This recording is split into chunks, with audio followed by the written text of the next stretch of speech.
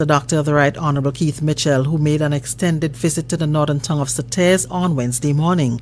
The Grenadian leader walked through high streets, shaking hands, hugging residents, and extending best wishes for the season and the new year to those he encountered. He was in the company of St. Patrick MP and Government Minister, the Honourable Anthony Boatswain, and Senator Pamela Moses. His trip through the country's most northern tongue took him to the Breakwater project, which is making significant progress and forms part of a growing list of projects in the parish. I think we are meeting the basic responsibility that we agreed to.